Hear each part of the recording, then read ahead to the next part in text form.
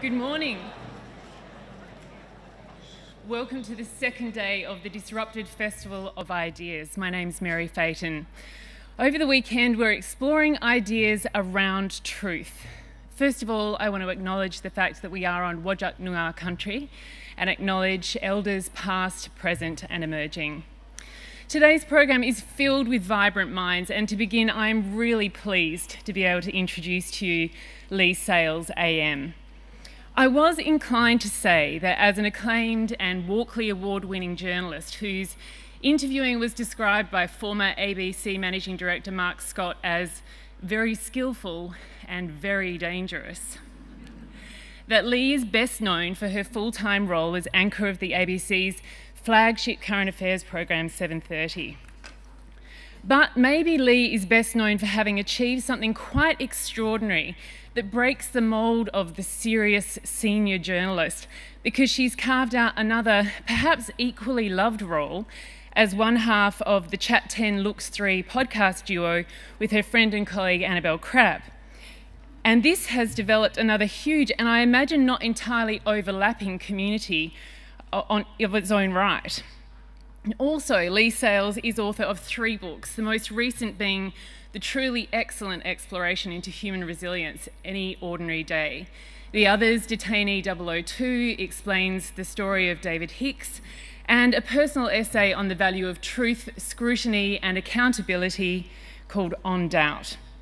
So who knows which one of these reasons Leigh Sales is best known to you, but I'm confident that because you're here, you respect her work and or the way she goes about in the world. And that is no small accolade. Please give a warm welcome to Leigh Sales, AM.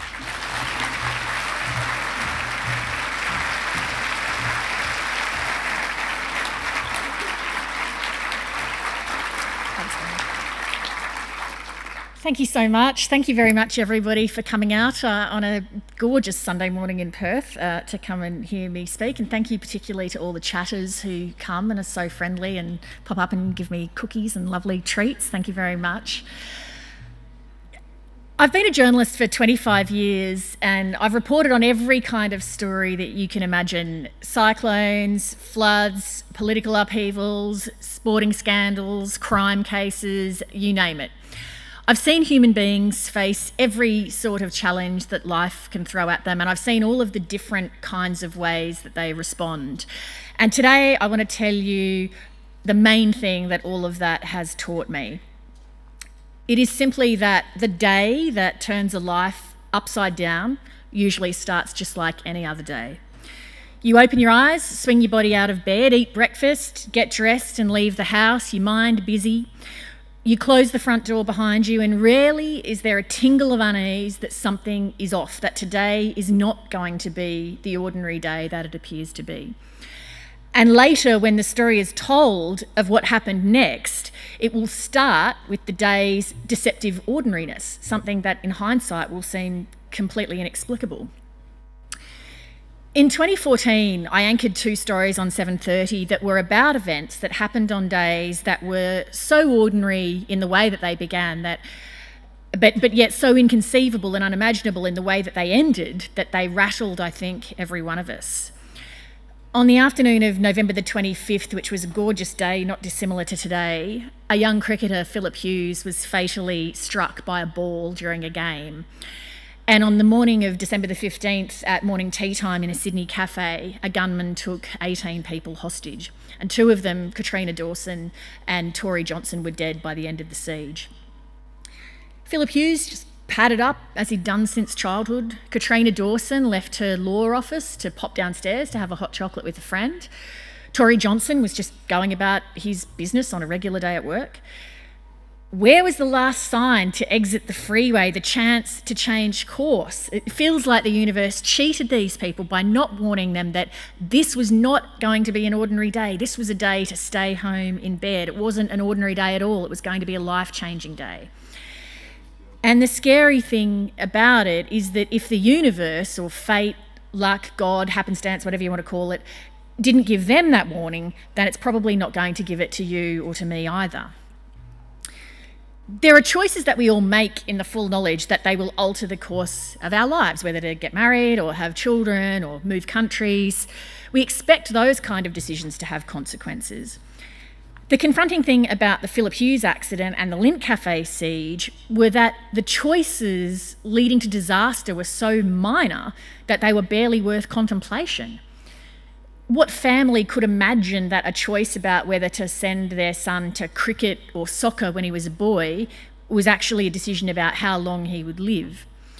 Who could possibly function if they had to wonder if going to meet a friend for a hot chocolate was going to be a matter of life and death?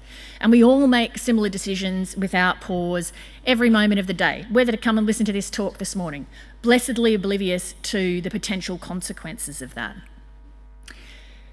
In my job as a journalist, and particularly as anchor of 7:30, I see every day of my working life that these kind of blind sides level the rich and the poor, the weak and the powerful, without discrimination.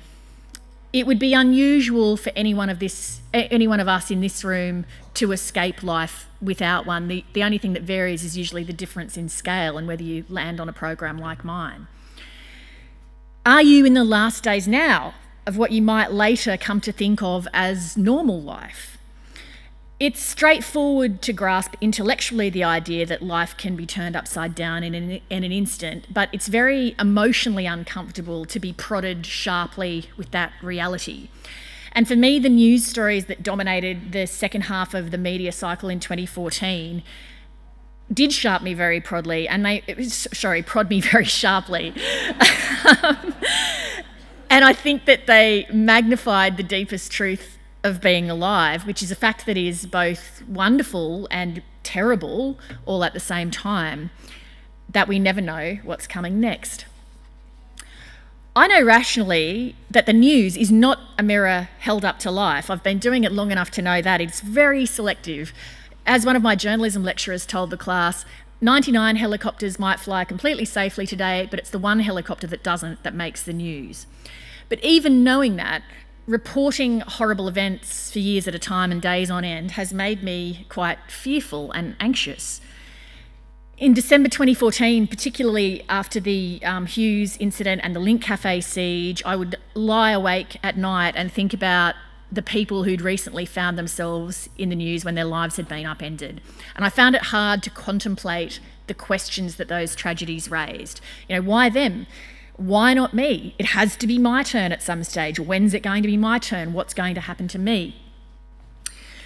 Something had happened in my own life at the start of 2014 that undoubtedly was contributing to my sense that my number had to be up at some stage. In February that year, I was about 8 months pregnant, and I woke up one night with a sharp pain in my side and a sense that something was wrong. I knew it wasn't labour because I'd already had one child. I headed to the hospital and the doctors ran various tests, and the baby's heartbeat was fine and my vital signs were okay. There was some speculation, is it appendicitis or something like that? After a while, a couple of ultrasound technicians arrived, and I could tell by their faces when they looked at the monitor that something must have been really wrong. At that stage, my pain was about 3 out of 10. It was just sort of discomfort, really. I asked, what can you see? And they sort of fudged the answer a bit, and they said, we can't really see much because there's something dark is blocking our view, which I assumed must be blood. My obstetrician arrived soon after, and he said something like, we don't know what's going on, but I think we just have to get you into theatre and get the baby out, and I'm just going to have to cut vertically straight up, and we'll just see what's going on when we get in there and try to fix whatever it is, but we just don't know, and I'll call whatever specialists are needed when we get in there. So he left to scrub up, and then within a couple of minutes I was floored by just an utterly blinding pain. It went from 3 to 10 instantly. I felt like my ribs were cracking one after the other. I was trying not to breathe as the slightest movement was excruciating. I still had the fetal heart rate monitor around my stomach, and the midwife said something like, I've lost the baby's heartbeat, and then she smacked a button on the wall. I desperately wanted to lose consciousness, partly because I was in so much physical pain, but also because it was very scary to see what happens when they push that emergency button on the wall. I'm sure if you're a medical person, there's probably got some order to it, but when you're not, it seems really scary because you feel like something must be really, really wrong for everyone to be acting like this. I was raced to theatre. I remember the lights flashing over my eyes. Somebody reached under the blanket and was holding my hand. The last thing I remember seeing was my obstetrician walk in the door as someone was drawing a line up my stomach where they were about to cut. I was thinking, they're going to cut, I'm not asleep yet. When I woke, there was no baby to be seen. I was on my back in a dimly lit room, which I later learned was a high dependency unit. I could sense there was a tube going up one nostril.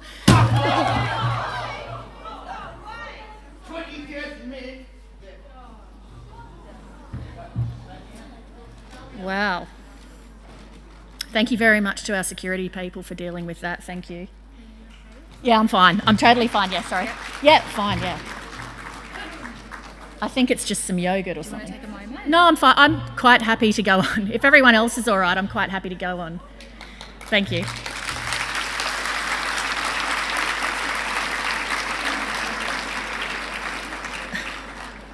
Right. That was a waste of some perfectly good yogurt, I'm afraid. Right. Is everyone all right? Good. Okay. So I woke up. I didn't know what was going on. I had a tube running up my nose and down the back of my stomach. Another tube was snaking out of bandages on my stomach, leaching fluid into a bag. There was another tube, a catheter. I had oxygen prongs in both nostrils, drips coming out of both hands. It was just a complete disaster in every way. I learnt later that the baby was in the neonatal intensive care unit and that he'd been deprived of oxygen for a period. There were fears that he had brain damage and they were doing what they could to mitigate against that. I'd had what's called a uterine rupture, which means that basically it's what it sounds like, that your uterus splits and the contents just go into your abdominal cavity. I'd lost a massive amount of blood. By the time I woke up, I'd had 3 transfusions. The doctors were concerned about the functioning of all of my internal organs, so I was very, very unwell. And then I was also just emotionally numb with shock about what had happened and what was going on with the baby. I broke down crying hysterically a couple of days after this happened, and the nurses took pity and wheeled me in my bed with all of my paraphernalia down to the NICU, where the baby was hooked up to all of his paraphernalia. The first photo of us is the most pitiful sight you could possibly imagine. My son can barely be seen under all the medical gear on him, and I am unrecognisable. There's so much equipment attached to us both that I'm not really holding him, he's just lying on the bed next to me. I didn't understand it at the time because I was traumatised, but that experience caused me to lose my sense of security in the world and, to a degree, my sense of self. And I should have turned immediately to friends for help and tried to make sense of it. Because here I was, in my mind, this supposedly competent, independent person, you know, by reputation as well, not only unable to look after myself, but unable to care for my own children. And so the person that I considered myself to be, self-sufficient and in control and able to handle things, was in fact not who I had turned out to be. And so even though I knew that was irrational, I felt ashamed and weak. That experience changed me profoundly, and the view of my life from the other side of that couple of weeks in the hospital bed was not the same as the view of it before. The world didn't seem as safe as it once had, and the possibility of death or catastrophe seemed real, not like distant things that I didn't need to worry about for the time being. And I should reassure you at this point that the baby was all right and he didn't end up with brain damage or developmental issues. He was okay. The experience of going through that amplified for me the questions with which the news confronts me every night. How do we come to terms with the fact that life can blindside us in an instant? When the unthinkable does happen, what comes next? How does a person go on? Do we as a community have a responsibility to people who unwittingly find themselves in the middle of a story that we all want to know more about? And once we truly understand that we are not exceptional and that we are instead as vulnerable as the next person, what does that tell us about how we should live? All of us will experience grief and suffering. It's part of the human package. I dread all of the anticipated losses of life, like my mother's death, the slow decline of age, all of those kind of things. But those prospects don't terrify me as much as the idea of something unexpected happening, something that turns your life upside down instantly, like say if that man had actually had a gun or a knife or something like that.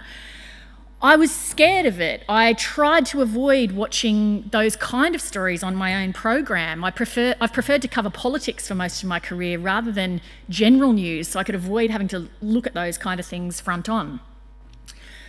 What prompted me to begin writing Any Ordinary Day was the thought of what might happen if I walked towards what I most feared rather than in the opposite direction. What would I learn if I spent time with people who had gone through some of the things that I'm most worried about happening to me or my family? What could the newest scientific research teach us about the way the human brain comes to terms with such things? It felt sort of like staring at the sun to me, but I wanted to do it and see what would happen if I didn't look away. During the writing of Any Ordinary Day, I met some incredible people, some of whom you would have heard of and some of whom you wouldn't. People shared the most extraordinarily intimate details of their life with me. They were so authentic and honest, and I think it's partly because in a lot of cases people had been too scared to hear in detail about what had happened to them. But it's not a book that's a series of individual stories. It's more about how what I've learned has helped me come to terms with the idea that life can suddenly change for the worse and that almost certainly tragedy will come for me and will come for all of you one day. For me, one of the most fascinating things I had a chance to look at was the cutting-edge psychological research into why we think the way we do about the kind of blindsides that land on the news. So why, for example, when we see something like the Lindt Cafe siege, do we feel like that could have been me, even though the chances of it being you are very small? Or when there's an accident like the Dreamworld roller coaster accident that claimed 4 people's lives in a very horrible manner, do we think things like, oh, I'd never go on a ride like that ever again, even though we take statistically more significant risks every day, like driving our car around? Or why does something like the death of Philip Hughes rattle the whole community, even though we don't personally know him, and the chances are we don't play cricket or know anyone who plays cricket at the kind of level where you could get a fatal ball to the head? There is amazing research out there that answers all those kinds of questions. For all of recorded time, human beings have been fascinated by the intersection of destiny and chance, and they've craved ways to test and tame the fates. We hate to feel vulnerable, and so we seek reassurance any way we can. We read horoscopes, pray to gods, visit clairvoyants, consult tarot cards, check the weather forecast, scour news stories about our risks of contracting various diseases so we can do things to mitigate against them. Gambling can be dated back to 3500 BC. And gamblers, along with people whose jobs involve precision or luck, such as soldiers or surgeons, sailors, frequently turn to superstitious rituals to give themselves a sense of protection. It's not just them either. I can't tell you how many times I've done something like approached a red traffic light and thought something like, if it turns green before I stop the car, I'll get the Prime Minister for that interview tonight. If I end up stopping the car, okay, best of 3.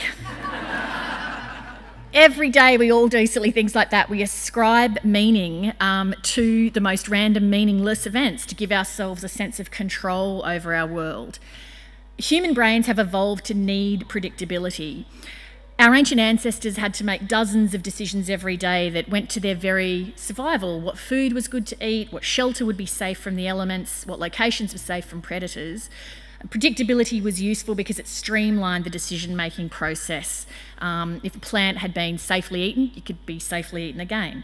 So the need for predictability was so strong that evolution has caused our brains to permanently want it. The brain gathers all sorts of data from the outside world and stores it as memories. And memories then help us make decisions about how to act by evaluating past experience against present reality. And that mental process occurs in a split second for something pretty straightforward like climbing a set of stairs, but it can be more torturous for complicated decisions such as whether another person is trustworthy. The brain likes patterns that it can recognise because they foster a sense of predictability in the world around us, and that helps eliminate unpleasant feelings of insecurity or unfamiliarity. Lots of scientific experiments have proven this over the years. In one study, monkeys were given an option of pressing two coloured targets. One of them allowed them to see a reward that was coming down and the other one didn't. After a couple of days, they showed a clear preference to push the target where they could see what their reward was. In another experiment, human beings were found to prefer pushing a button that delivered a guaranteed small electric shock than pushing a button that might or might not deliver an electric shock. We prefer to be able to brace ourselves for what we definitely know is coming rather than have the uncertainty. There's a chemical reason as well for this preference. When brains receive information that makes sense, they release the chemical dopamine, which makes us feel comfortable, pleasurable, calm, content, satisfied, all those feelings. This human bias towards predictability and certainty causes us to look for cause and effect in the world around us. We want to know that things are predictable, and we do this even for things that defy an easy explanation. So when you see something like the Lindt Cafe siege, people often will ask themselves questions afterward like, wow, you know, I could have been there that day. I used to go there. Why did I change my plans at the last minute and so forth? It must have happened for a reason, we often think. The idea that everything happens for a reason is a reassuring thought, as if somewhere out there is a blueprint that dictates the course of our lives, even if we can't see it. Excuse me. There's a greater sense of certainty in believing that things under some form of control, whether another being's or our own control, than it is to accept that it's not, that it's just random. Lots of people think it's more comforting to believe that things like how hard we work, the choices we make, or the goodness of our deeds influence our destiny more than straight luck and chance do. But does that kind of thinking square with the evidence? Lots of life-changing events, and just also, you know, regular ones, are arbitrary. The 18 people in the Lindt Cafe that day didn't do something that meant they deserved to be there while you or I did not. Our brains are looking for a reason so it can satisfy its desire for cause and effect, because something like the Lindt Cafe shatters our feeling of individual security, because how do we know that we wouldn't be in a cafe when a terrorist strikes? And the brain wants the feeling of security restored. Lots of unusual events, like being the victim of a terrorist attack, can be at least partially explained thanks to a mathematical theory called the law of large numbers. When you take an enormous group of people, a group in this instance being referred to as a sample, the chance of an extremely rare event happening is greatly magnified simply because of the massive size of the sample. So a 1 in a million chance of something happening to you on paper looks pretty rare. But Australia's population is 25 million. So if every year in Australia only one in a million chance event occurs, 25 Australians will experience that event. The law of large numbers explains why something that might feel personally highly significant to you might not in fact be that unique. Say you dreamed that a friend died and the next day you found out that the friend had indeed passed away. You would no doubt find that very, very unique and think it meant something. Yet in 2003, a British statistician calculated the odds of dreaming about a friend's death on the night that it happens. He based his maths on Britain's population size at the time, which was 55 million, which is a gigantic sample, and he assumed an average of one dream of a friend's death per lifetime. And then he factored in the national death rate of 2,000 every 24 hours. Crunching those numbers, the odds of an accurate death dream in Britain are 1 every 2 weeks. Given the size of the global population, the law of large numbers means that Lindt Cafe style events are sadly common.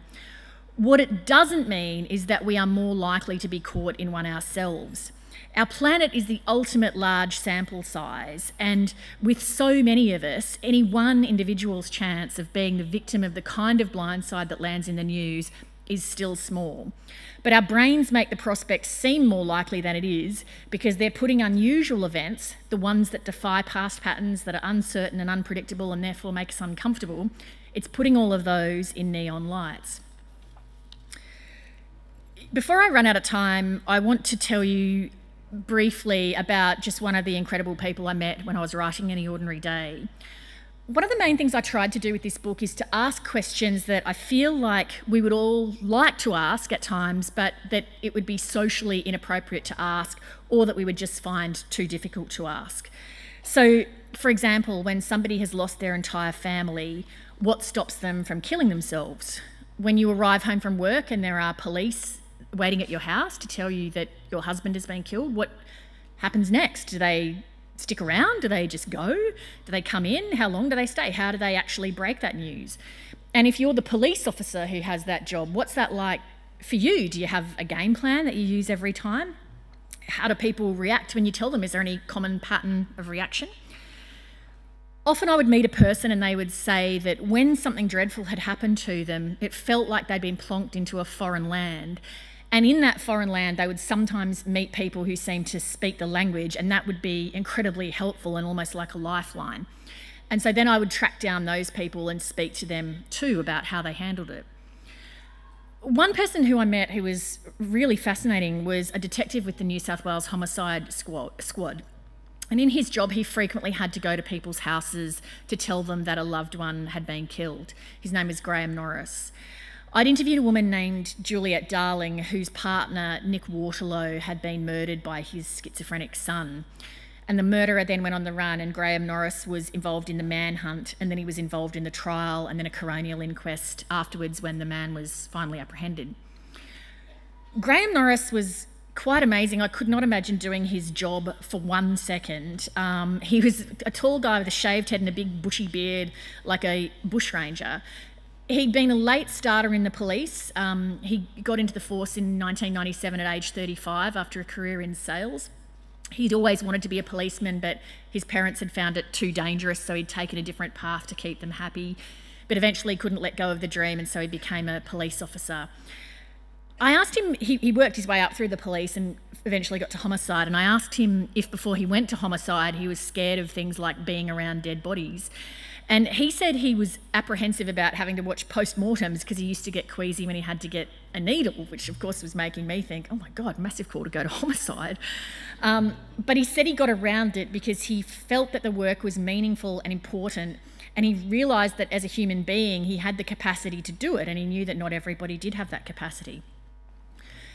I asked him what it was like to have to go and tell somebody that a family member had been killed. He said it was always really difficult, and he called it delivering a death message. He said you get trained for it at the police academy, but you really learn how to do it once you actually get out there in the field. For example, he said through experience he learned that when you're delivering news like that, you have to be very, very direct, because their brains will try to find any way of avoiding dealing with that news. And so if you say something like, I'm sorry your son's been in a fatal car accident, people will often say, is he okay, or who died? You have to say, I'm sorry there's been a fatal car accident, your son has been killed, as hard as that is. He said, no matter how long you've been a police officer, you never want to say it. You're always afraid when you're giving that news how people will respond. But he said there's not really any predictability. You get the full range of things. One time he went to somebody's house and said, I'm sorry your father's been killed, and the person replied, that's the best news I've ever had. Would you like to come in for a coffee? Graham was like, no. Graham Norris had the most incredibly emotionally intelligent approach to his job. When he was walking from his car to somebody's front door and he knew that he was about to upend their life, but they were on the other side of that door and they had no idea it was coming, he had a principle that would guide him. It was the idea that he was going to be one of the people who was going to have to get this victim of crime to their new normal. They didn't know it yet, but their normal life was about to be shattered. They would want it back, but they would never be able to get it back. He would try to help them adapt, not on the first day, of course, but over time to this new normal. He would say to them after a while, we have to try to find a way for you to make a life with this new set of circumstances. I'll tell you exactly what he said to me because I just thought it reveals what an amazing person he was. He said, this is a long process they're entering into. The legal process is going to be counted in years, not months, and for them it's a lifetime of change. I've always felt a strong responsibility, a heavy responsibility, to look after these people. You'd love to be able to say, I'm going to get you the outcome you want, you'll be happy at the end of all of this, but that just doesn't happen. So if the person that I'm looking after, if we get to the end of whatever process and it's not the outcome they wanted or expected, they might feel disappointed in that, but at least they won't feel disappointed in the way I've looked after them. In 2014, after my terrifying birth experience, I started to think I was jinxed. When my son was 6 weeks old, he contracted viral meningitis and we were back in hospital. 2 months after that, another blindside, not the baby though, his 2-year-old brother. His daycare centre called me in to say that they had noticed a tremor in his hands, and that has led to years of visits to hospitals and doctors and therapists and so forth, which that's another story. I'll leave that for him to tell one day. The little guy is now just a totally rambunctious 5-year-old who runs the house, and he's developing neurotypically, which is how I've learned a medical profession describes a child I previously would have said was normal. And then amidst all of that, when it felt like things couldn't get worse, my marriage of almost 20 years collapsed.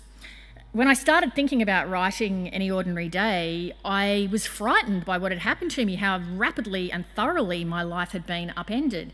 I was scared of what was on my own television program every night, how fickle and cruel the world often seemed.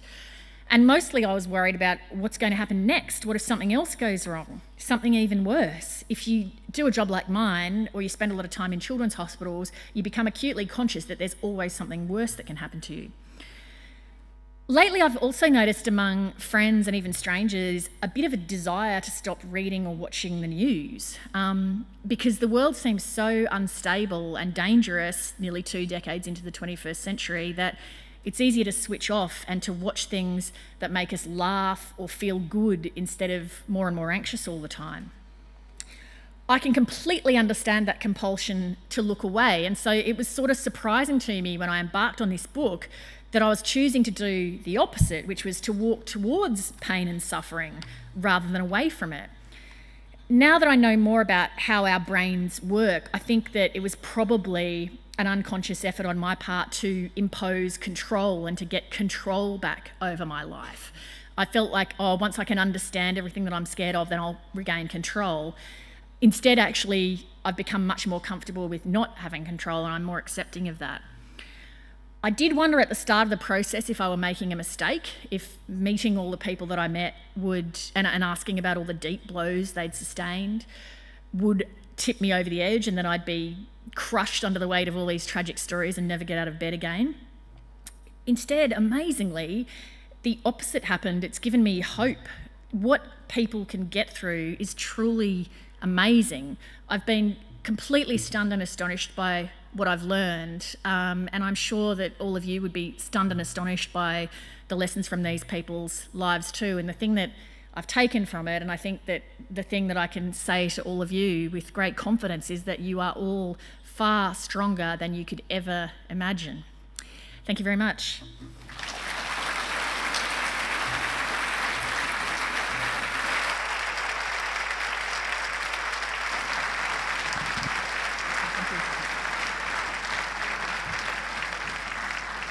Thank you so much, Leigh. And I'm very sorry about the yoghurt. Oh, Thank you for keeping on going so boldly. It's fine.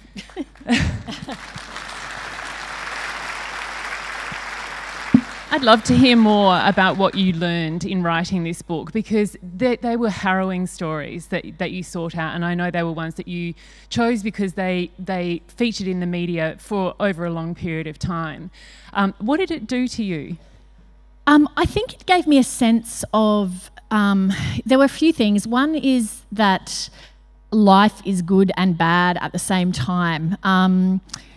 That I think in my head I'd sort of felt like, oh well, things must be going well, and then if a bad thing happens to you, like a really terrible thing like losing a child, that then everything about your life ever after that moment is bad.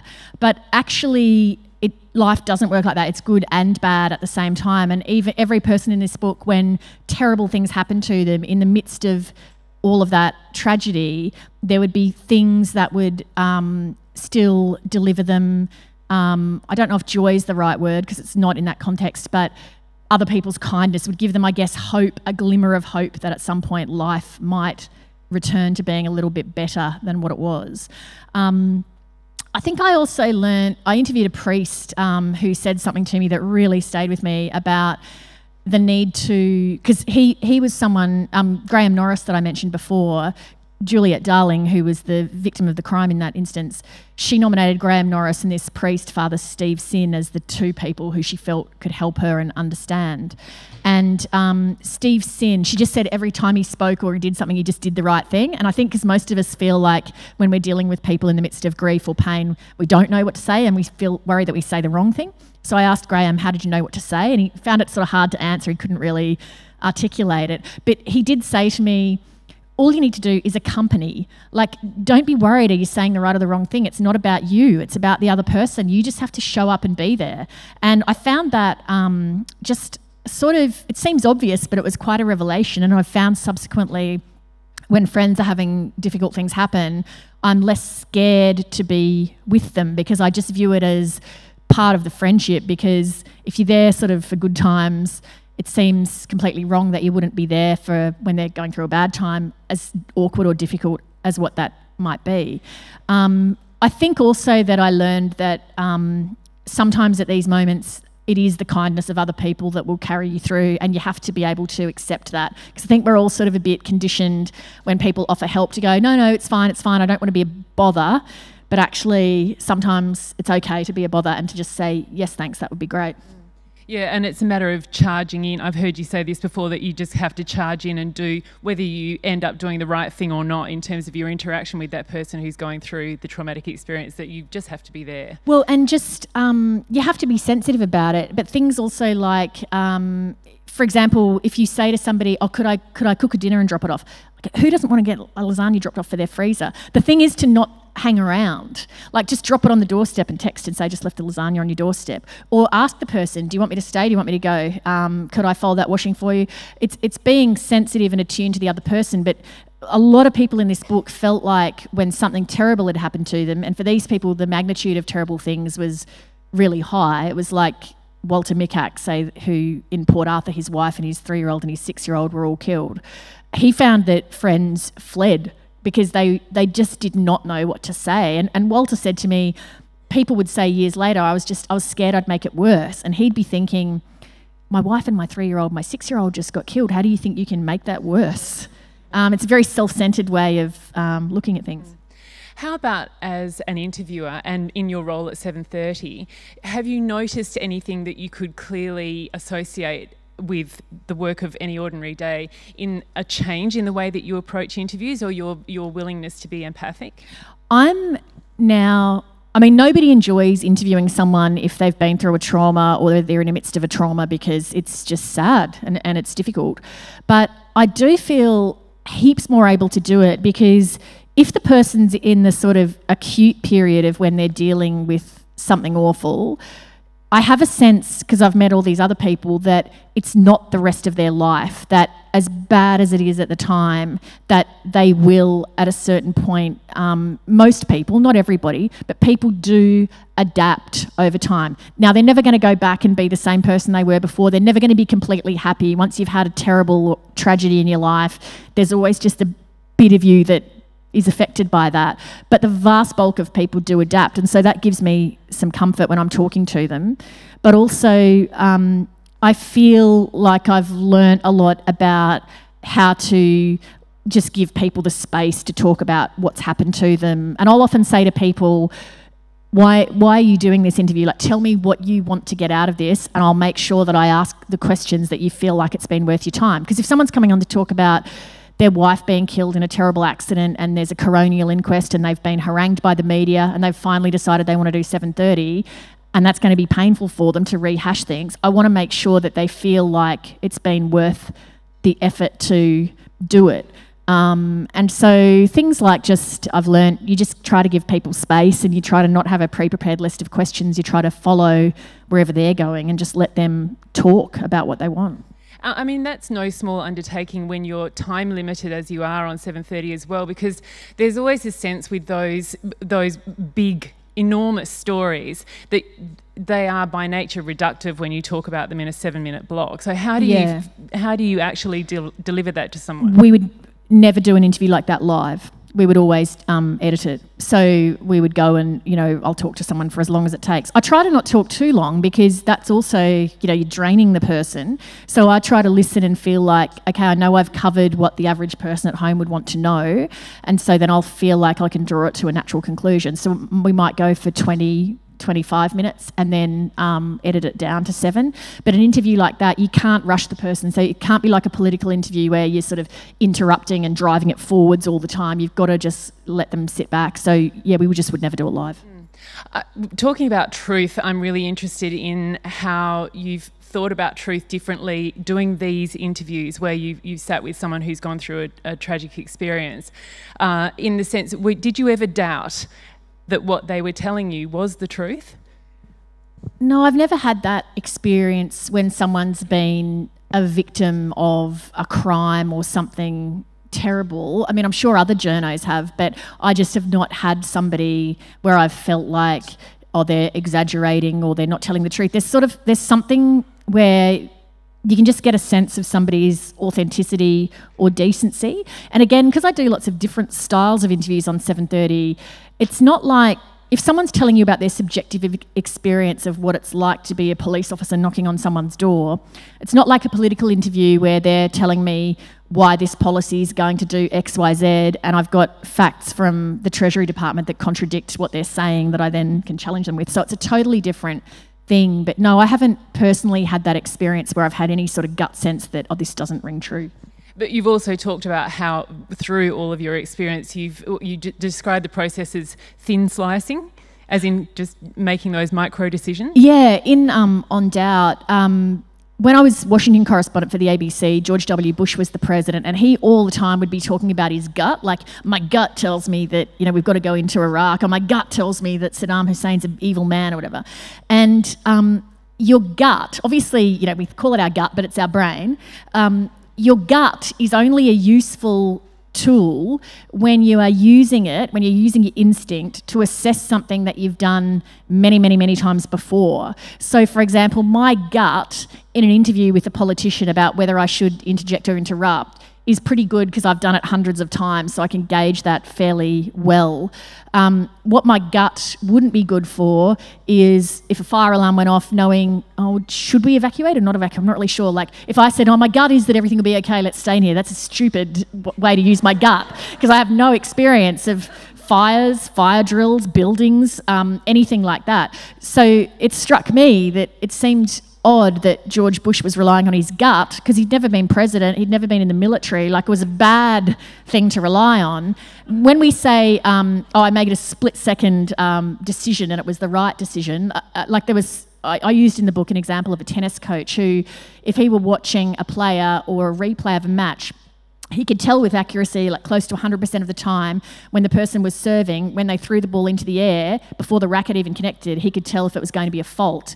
And it was because he had so much experience in tennis and watching people that his brain did a thing called thin slicing, which is somewhere in your brain is every tennis match, every serve you've ever watched before, and in an absolute millisecond, your brain goes, runs through all of that, and it can then pull all that data together and go, fault. And it's hard to say, you can't say, or you possibly could if you slowed it down and watched it, on a television set. But it's not like with gut you go in the split second, oh, it's because the ball was at the wrong position or the racket's at the wrong position. If you slowed it down, you might be able to explain that. But normally with your gut, your brain's moving so fast that it's just a sense that I just know that that's not going to work and it's hard to explain it. So that's what thin slicing is. I love the fact that in Any Ordinary Day you've supported the stories with searching out for statistics that can show you what are the chances of these things happening to you, and you talked a little bit about that. One in particular was Stuart Diver, the only survivor of the Thredbo landslide, and how he'd lost his first wife in the landslide and then lost his second wife to breast cancer. And you tell us about searching for those stats. So Stuart, who's a lovely bloke, when we met, he said something really close to the start of the conversation, which really made my heart go out to him, which was, he said, I know nobody says this to my face, but I know that everyone thinks it behind my back. They're all thinking, geez, who'd sign up to be the third Mrs. Diver? And I just felt really sorry for him that you know, and I'm, you know, frankly, I know that people would say that, because when I was telling people I was interviewing Stuart Diver, they'd be like, oh man, you wouldn't go out with him, would you? Like, everyone's jinx, blah, blah, blah. And so I felt like this, right, you know, I know jinxes are BS, I'm going to prove it. So I rang up the Australian Bureau of Statistics and said, I want you to help me calculate the odds that Stuart Diver's third wife would die. I'm sure that Michael Wilson at the ABS hung up the phone and went, oh God, it's Leigh Sales again, bloody hell. So the first thing we worked out was, and it was quite complex to do, it's that there is no link between Stuart Diver's wives dying and his next wife potentially dying. It's like if you throw a coin into the air and you throw it and it's heads, the fact that you've just landed heads doesn't make it more or less likely that the next time you're going to land heads. They're all discrete individual events. So the third Mrs. Diver should have no fear for her longevity based on the first two Mrs. Divers. And also Stuart, he lost his first wife in an incredibly rare freak event for which nobody could possibly blame Stuart Diver himself. His second wife died in one of the most common ways women in that age group die, which is breast cancer. So he had one very rare event followed by one very common event. So that was, you know, unusual for him. And so it's more bad luck than any sort of cause and effect type thing.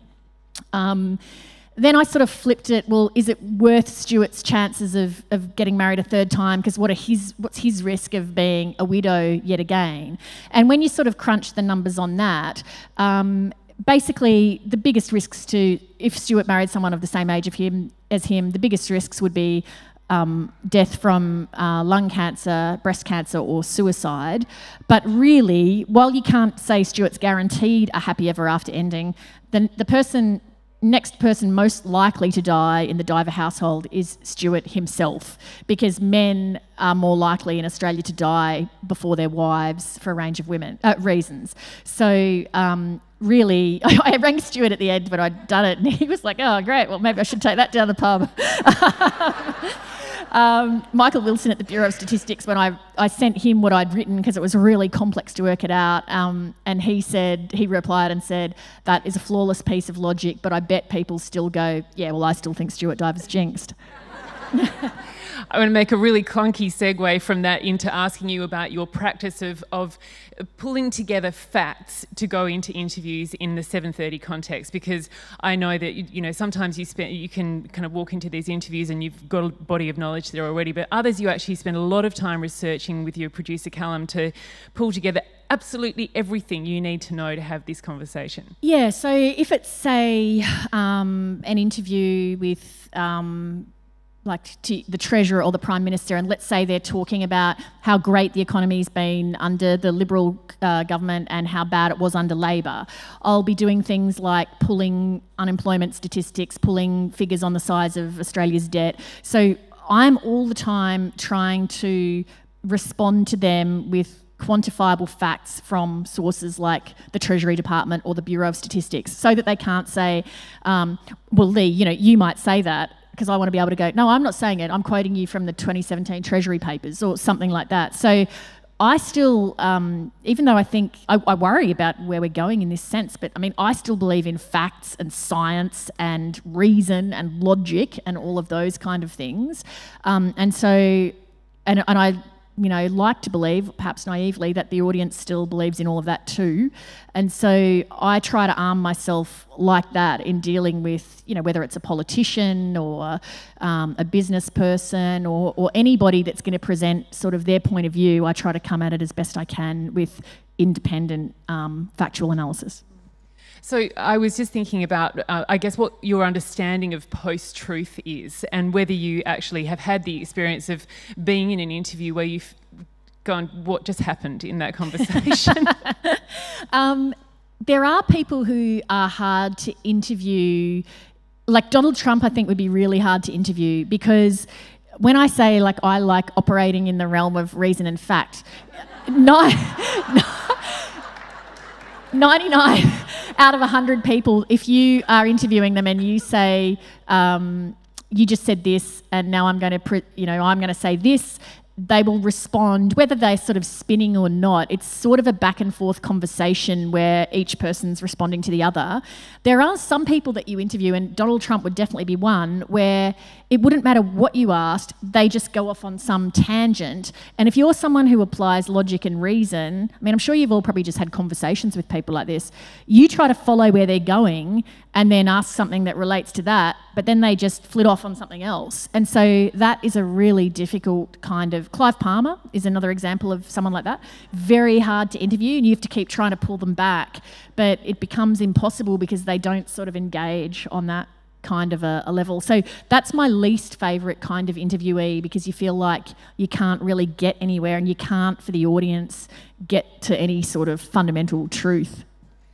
This is a bit more of a philosophical question about obtaining truth in a journalistic sense, but I was thinking about the fact that we're always encouraged to find an angle on a story, and whether the instant that we try to find an angle on a story, we're already manipulating the truth of the story. Yeah, and I think as I've gotten more experienced as a journalist, I've become better at trying to be open to where a story might go. But I guess for 7:30, because if you're doing a live interview, the limited amount of time means you are picking an angle because you're deciding, all right, well, out of all of the various facts or things I could ask, say, the Prime Minister about, here's what I'm choosing to focus on. So you are sort of making value judgments about what you think is important. That's why I said in my speech that I know that the news is not an objective presentation of reality, because I know myself every day I'm making judgments about what I think should be, is worth being asked about. And I know that there'd be people who would disagree and think, because I get told all the time on social media, why didn't you ask about blah, blah, blah? And it's just because it's a very subjective thing. The chapter in Any Ordinary Day about truth begins with you telling the story about James Scott. And I'm really interested in that, and I'll ask you to tell that story, but in the context of times when people don't tell the truth for a good reason. Yeah, so James Scott, for anyone, probably people don't know the name, but if I said the guy who got lost in the Himalayas with the Mars bar, you'd go, oh, the Mars bar guy. So James Scott was a medical student in Brisbane in the early 90s. He went on a sort of what today would be called like an internship at a hospital in Nepal. He went hiking with some friends. They thought it was a day hike, so he was ill-prepared. He didn't have the appropriate gear, didn't have enough food or water, and then he got separated from his travelling companions, and then he got lost. And he was lost for 43 days in unbelievably horrendous conditions. And he sort of applied some of his knowledge as a medical student that enabled him to survive, but by the end he was in catastrophic physical condition, suicidal. He was eventually found in a helicopter flyover. And by that point, the media had sort of given him up for dead. And then when he was discovered, it was this massive, one of the most massive stories of my career, absolute frenzy to get James Scott's first interview. And what happened was, and James, I think to this day, is still pretty scarred by this experience. He's now a psychiatrist at the Royal Brisbane Hospital, teenage psychiatry. He has continuing injuries from that. He has double vision. His eyes sort of flicker back and forth. He had wanted to be a surgeon. He had to give that up because he couldn't, because of his injuries. So when he was rescued, his family, they weren't a media-savvy family, so they didn't know the first thing about coping when you are inundated with media asking for your story. And so they ended up, at the time, Harry M. Miller was the sort of only known, I guess, media agent, so the family appointed Harry M. Miller to take calls. And this story had sort of taken root from James's rescue because there was very little information, and it was that, oh my God, how did this guy survive? It was such an incredible tale. And this thing started going around that it was because he had, the only food he had was a Mars bar. And that was the rumour, but everyone wanted to know what was the actual chocolate bar. It seems such a strange thing to get obsessed about, but it was a gigantic story. James was not really in any fit physical state to do an interview, but it was just that the interest was so overwhelming and it was just sort of crippling. The hospital was, struggling to function because of the amount of media. And Harry and Miller had said to James, okay, I've brokered a deal with 60 Minutes. The family needed money because they'd spent a fortune. His parents had mortgaged the house to continue the search for James. So they needed money. James wasn't sure if he would ever be able to work again because his injuries were so bad. So they did a deal with 60 Minutes, and Harry and Miller said to James, whatever you do, when Richard Carlton asks you what's the brand of chocolate bar, don't say, because we might be able to get an endorsement later. And James was just not he didn't understand how media works. He was sick. So he did the interview with Richard Carlton, and what happened was Richard Carlton asked him what's the brand of chocolate bar, and James wouldn't answer, and it got really testy, and it became one of the most famous exchanges in 60 Minutes history. And then it turned into, and this is where I think James is so hurt, that he feels like, and he does, have the most incredible survival story, and all anyone ever remembers about it is the Mars bar. And so I guess for him, the truth of what happened to him was completely overwhelmed by this minor fact. And James fully accepts that, his family made some decisions that were wrong, and he made some decisions that were wrong, starting from, going on the hike ill-equipped. But nonetheless, he felt like his truth got completely lost. Whereas Stuart Diver also used Harry and Miller 5 or 6 years later, but he had a completely different experience. And Stuart feels like that was the best thing he ever did, because he also didn't know how to deal with media. And he felt like his story was sort of portrayed in a way that, he was the sole Threadbow survivor, that you can get through anything if you just sort of use your willpower and so forth. And so he felt like in all of the years that he's been a public figure, that nothing bad's really ever been written about him, and he credits Harry and Miller with having set up that framework. So he had a very different experience to James. Just before we go to questions, I was interested in your reflection on the situation between Richard Carlton and James Scott, that you felt you would have pursued the interview in the same way that Richard Carlton did. Yeah, because I went through it all with James, and then I went away and thought about it, and I got very kindly the EP of 60 Minutes sent me the archive of the whole story so I could watch it. And I felt that I would have asked the same thing, possibly not as aggressively as Richard, but definitely would have asked about what brand of chocolate bar, because rightly or wrongly, that had become a very big part of the story, and the public was dying to know what it was. And I felt that if I had worked for 60 and we had paid James for the story, and then he came and was withholding information, I would feel, no, we've paid you to tell your story. Why are you not telling it? So I felt that I would have asked the same kinds of questions. And I didn't want to blindside James by writing that in the book without telling him that. So I sent him an email to say, this is how I feel about it. I feel like a bad person because you've told me how much suffering that caused you, all of that. And what do you think about that? And he replied a really gracious reply and said, of course you would have asked about it, because that's the nature of your profession, and it had become an improbable thing. But I just want people to know that it was a bigger, experience than what brand of chocolate bar I had, and that truly eating the chocolate was irrelevant. James did actually tell me, and he had never publicly said before, what kind of chocolate it was, and it was not a Mars bar, it was plain Cadbury Dairy Milk. I'm so sorry, I haven't left very much time for questions, unfortunately, but can I just ask if you could just indicate if you have a question, just wait for the microphone, and if you wouldn't mind just standing up to ask your question. Only questions that would be of interest to everybody else in the audience, and no statements. If you make a statement, I will leave you to the 7:30 attack dog. I'm sorry. Does anyone have a question now that I've just said that?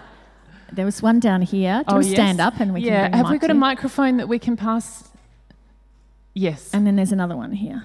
Okay. Thank you. That might even be all we've got time for.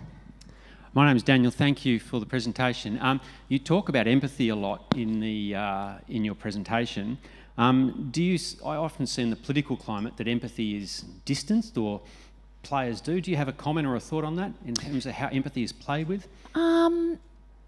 I haven't really thought about it actually in the context of the political climate. One of the things that I do find tricky in politics is the idea of always looking at things through your own ideological prism and not necessarily seeing that there's another way to look at it. It's one of the things that I really dislike about politics in Australia, which is the sort of, I guess, two major party adversarial sort of system, that if they say black, you have to say white, even though maybe black in this case has some merits.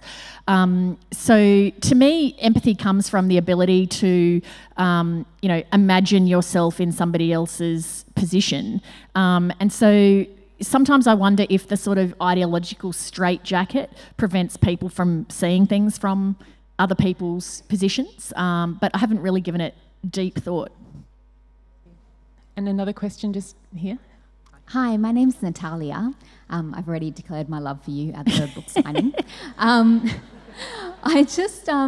find it interesting that your book has resonated with so many people across Australia, and yet we continue to really struggle to support people through loss and grief and tragedy. Do you have any thoughts on or ideas on how we can get better at doing that as a community? I feel really glad for the people who participated in this book that it has resonated and that it has sparked a conversation, because I think part of the problem is that we don't talk about these things because they make us uncomfortable. And so I think the mere fact that we're all here today talking about this stuff is good, because it does need to be talked about, because, you know, frankly, most of us are really ill-equipped to know how to deal with a friend who has terminal cancer or somebody whose child has committed suicide. And so I think the more we talk about these things, and also have, as I said in the talk, have that sense that that could be you. Like, it's not, I know I did before 2014. I think I walked a little bit through life with some sort of magical thinking that, oh yeah, well that would never happen to me. Whereas now I have a much more acute sense that any type of thing I see on my show could happen to me.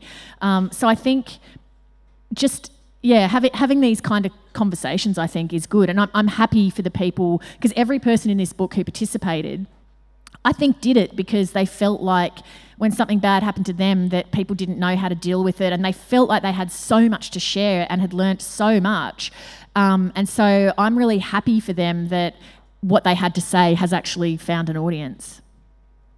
Thank you so much. Unfortunately, that's all the time that we have, because Leigh will be back at 12:15 on the panel Speak Your Truth, which is going to be chaired by Nerelda Jacobs, and also includes author Bree Lee and journalist Melissa Davey.